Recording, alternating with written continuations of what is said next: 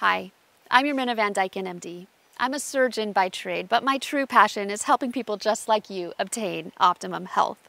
In recent videos, we've talked about nitric oxide and how to get more of it from leafy greens and from other strategies like nasal breathing. I've gotten many questions about nitric oxide, nitrates, and cancer. Enough questions that I've decided to address this topic in the video today. I know, it can get confusing when delineating nitrates from vegetables compared to nitrates in meat, and why is one considered good and the other considered bad. Let's take a deep dive into the research on this.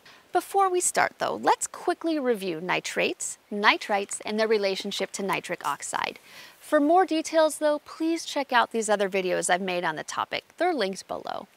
In these videos, I really examine the scientific details behind all of that. But, in summary, vegetables contain a chemical called nitrate. Once ingested, this nitrate is converted to nitrite, then to nitric oxide. Once produced, nitric oxide has a half-life of about 1 second, and it's quickly oxidized to nitrite and nitrate, or it reacts with thiols and amines. Interestingly, about 50% of nitrates that are circulating in our blood are produced endogenously, or by our own body. Studies have shown that steady-state levels of plasma nitrate and nitrite can be affected by diet, and this directly reflects endogenous nitric oxide production. High levels of nitric oxide have been shown to have health benefits, most notably a decrease in cardiovascular or heart disease risk and progression. Very notably, over 30 randomized controlled clinical trials have examined the benefits of dietary nitrate on blood pressure and vascular function, and they've established cardioprotective benefits. Here's where things get sticky though. Nitrate and nitrite have been used for centuries in curing and preserving meats and fish, and in manufacturing certain cheeses. When added to foods, nitrate has 3 functions. Number 1, it contributes to the flavor because it stops things from becoming rancid.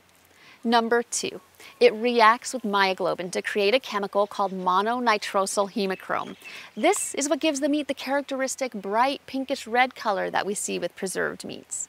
Number 3, it inhibits the growth of bacteria that could spoil the food.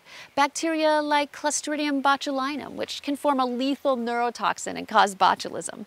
So, all in all, nitrates seem to do a good thing when used to preserve meats, fish, and cheese. Here's the issue though. Nitrate and nitrite have the potential to form a chemical called N-nitrosamines, or N-nitroso compounds. So what happens is when nitrates are consumed in the presence of amines, which are typically things that come from meat, they're converted to these N-nitroso compounds. This research is so concerning that the International Agency for Research on Carcinogenicity determined that, quote, ingested nitrate or nitrite under conditions that result in endogenous nitrisation is probably carcinogenic to humans, end quote. Since the 1980s, there's been numerous reports on the association of N-nitrosamines and certain human cancers. To complicate things even more, there was a research paper written that described increased association with colorectal cancer in patients who consume nitrate from red meat without sufficient vitamin C intake. So we're finding that the cancer-causing ability of N-nitrosamines is inhibited in the presence of antioxidant compounds like polyphenols, vitamin C, and vitamin E, which are found in, you guessed it, vegetables. So, back to meat preservation with nitrates. There was significant concern raised about using synthetic nitrates in meat preservation because of the concern for cancer. Some companies changed their tactic using, wait for it, celery powder to preserve the meat instead of the synthetic nitrates and nitrites. This allowed them to label their products natural and nitrate-free, which is pretty misleading, and I'll tell you why. Celery powder is super rich in nitrates. Basically, it's an organically sourced nitrate. It does the same exact thing when it comes to meat preservation. It also does the same exact thing when combined with amines. It forms N-nitrosoamines, those cancer-forming compounds. Yikes. So kudos to them for good marketing, but it's a bit scary. The nitrate-free bacon at the store has not been shown to be any safer than the traditional bacon. We're sitting here talking about nitrates and meat, but really, the vast majority of dietary nitrates comes from vegetables. One study estimated that about 80 to 85% of total nitrate comes from things like arugula, beetroot, lettuce, and spinach. And honestly, a nitrate molecule is a nitrate molecule, whether it comes from celery or leafy green vegetables or is synthetic. So how is nitrate from vegetables thought to be good for you and nitrate processed meat bad then? Again, it's a result of the other things that come along in the whole food, in that package. The vegetables have antioxidants like polyphenols and vitamin C along with the nitrates. These antioxidants inhibit N-nitrosamine formation. Nitrates and nitrites have so many proven benefits in humans. Here's the most studied. Lower blood pressure, improved vascular function, lower inflammation, improved exercise capacity, improved mitochondrial function, lower triglycerides, less heart attacks, and less strokes.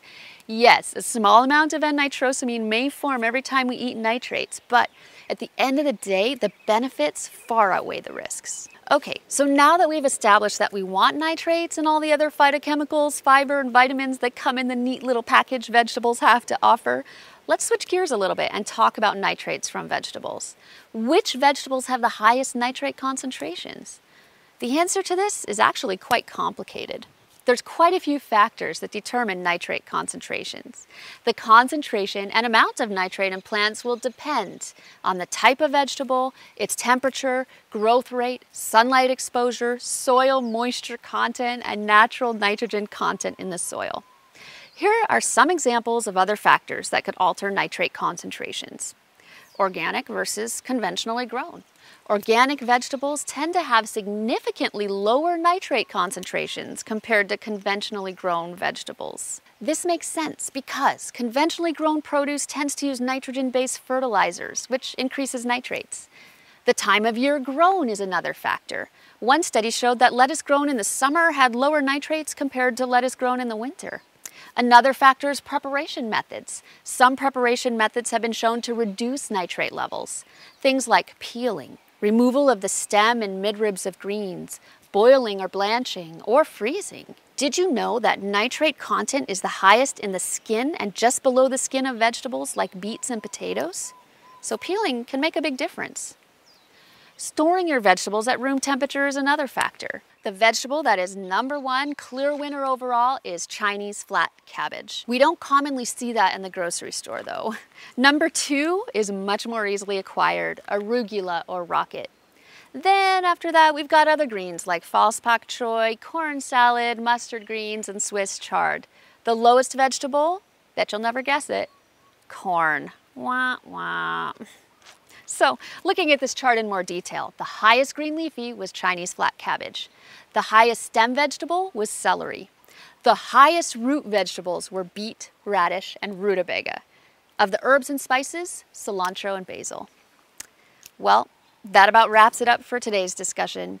I hope you found this information useful and practical. Links to the references used in this video are in the description below. Let me know how you get your nitrates and how you get your nitric oxide. If you like this video, please give it a thumbs up.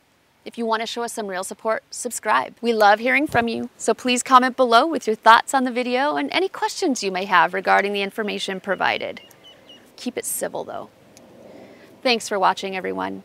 Stay safe, stay healthy, and aloha.